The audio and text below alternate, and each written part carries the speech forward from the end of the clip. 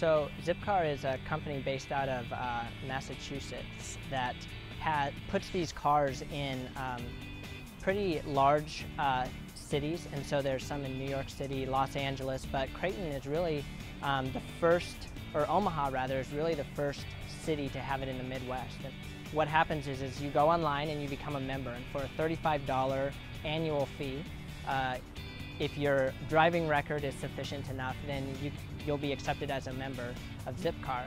But what that gives you access to is Zipcar's 5,500 cars across the nation. So if you're flying into any of those cities where there's a Zipcar, you can just rent one out and hop in and drive to wherever you need to go. I think that it will be good benefit to the students especially.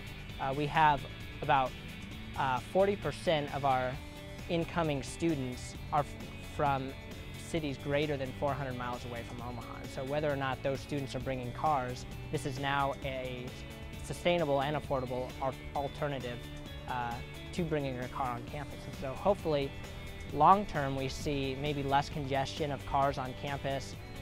You know, students won't have to pay the $260, $250 parking fee, as well as Zipcar covers the gas. And so for as little as $8 an hour, you can rent a car for however long you need to go to community service events, run errands, go downtown with your friends, or whatever you may need. It actually started with a group of students who were kind of interested in bringing Zipcars to Creighton, and they brought it to Creighton Sustainability Committee, and Creighton thought that it would be a great idea and a good fit here, and so they needed to partner with a student organization, and so that's how Creighton Students Union got involved. But we wanted to kind of make a sustainability statement, and so we decided to go with at least one hybrid car, and so we picked the Toyota Prius as our hybrid car, and then we still wanted to have an eco-friendly car, but something a little bit larger so the students could go to Target and pick up bookshelves or desks or whatever they needed to and have a little bit more storage. And so we decided to go with the Scion XB as well. That gets great gas mileage. It's good on, leaves a very little carbon footprint, but yet has some storage capabilities as well. And so we thought that these two cars would be good options for the students. All right, so once you're approved as a member, Zipcar sends you your Zip card after a couple of days, and what you do is once you have your Zip card, you put this up to the windshield here. There's a little reader, and you just hold this card up to the windshield, and that unlocks the car for you.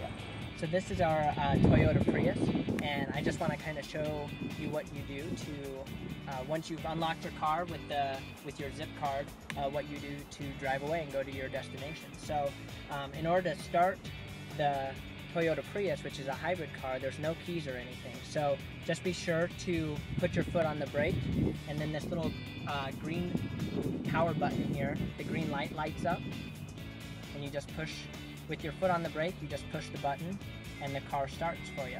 Once the car's started, this is your gear shift, and there's R for reverse, N for neutral, D for drive, and B for brake. And so what you do is you just push it over and push it up if you're going in reverse, or go over and down if you want to drive, and then the car's ready to drive. To park the car, there's this P button up here. Once you're parked or at your destination, you just push that button, and then the Prius is parked.